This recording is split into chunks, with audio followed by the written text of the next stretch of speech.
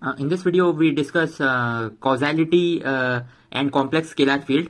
We discuss the interpretation of the propagators and discuss what Feynman propagator should be in this video.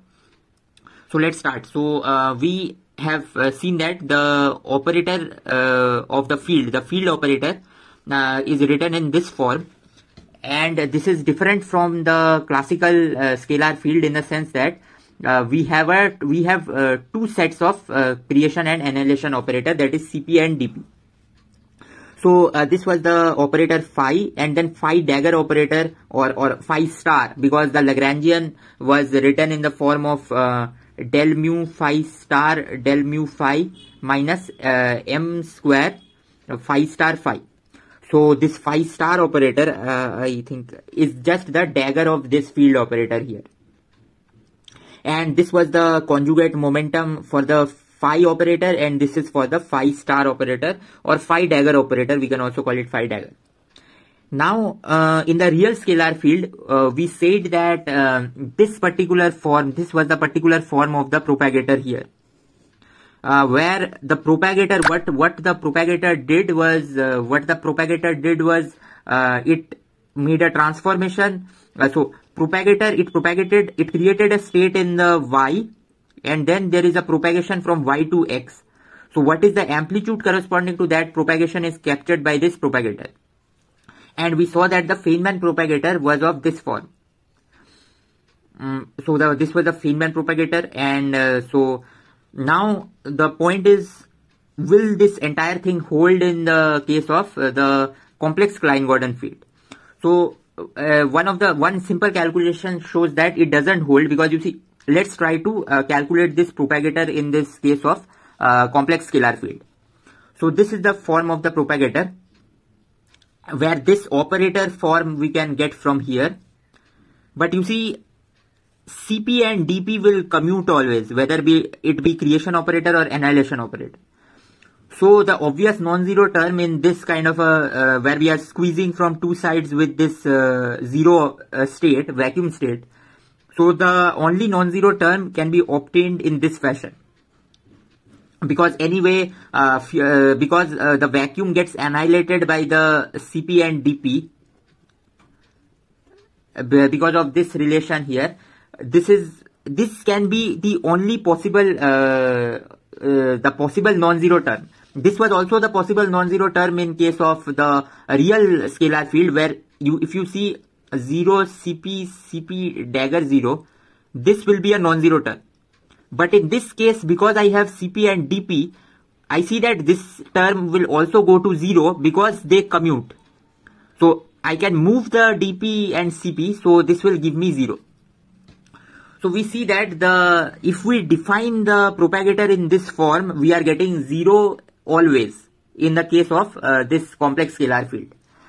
So what we need to do is, we need to define a propagator that uses this second degree of freedom, which is this phi dagger field. So for this, let's try to compute the commutator of this phi x and phi dagger y. So in the scalar field, we computed the commutator of phi x and phi y. But here we are using phi dagger. So this can be written in this form. The form is of this kind. I have written it here. This can be written of this form. And now we can use the delta functions here and here. And then we can see that this is precisely the form. This is precisely the form that we obtained even in the real scalar field. So you see, this commutator gives dx minus y minus dy minus x. But the interpretation of dx minus y, so dx minus y is an integral. So dx minus y is this integral part with this e power minus ip dot x. And that is obtained precisely if I define the propagator dx minus y in this form using a dagger operator. So you see, if I didn't have this dagger operator, this would have been 0 and not equal to dx minus y.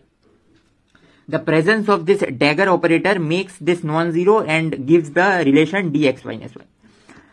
So now once we see that the commutator of phi x phi dagger y is same as the commutator of a real scalar field, we can continue with the Lorentz invariant arguments that we discussed in the real scalar field, that this commutator of phi x with phi dagger y, it vanishes for all the space-like separations.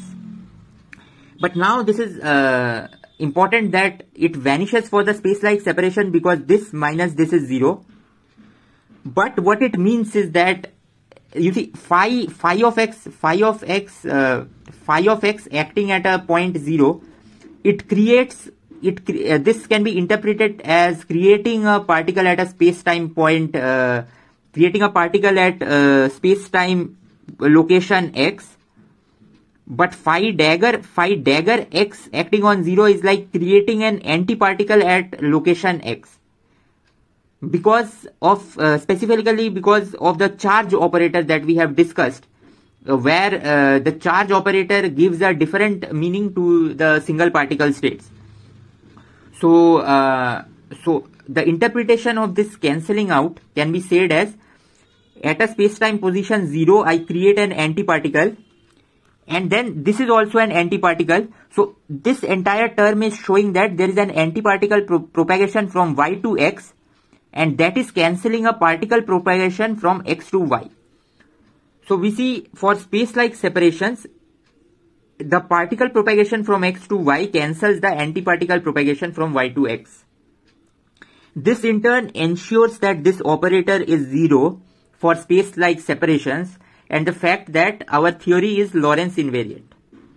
And the Feynman propagator now can easily be defined in this fashion, which is simply again dx minus y for x0 greater than y0, and dy minus x for y0 greater than x0.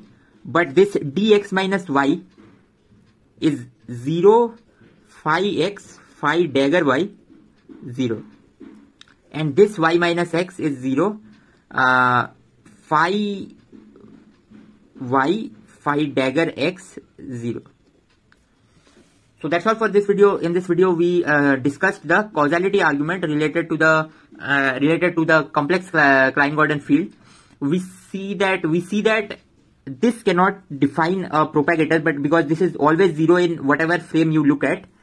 But this defined a propagator such that it followed the proper Lorentz invariant properties of this commutator. So that's it.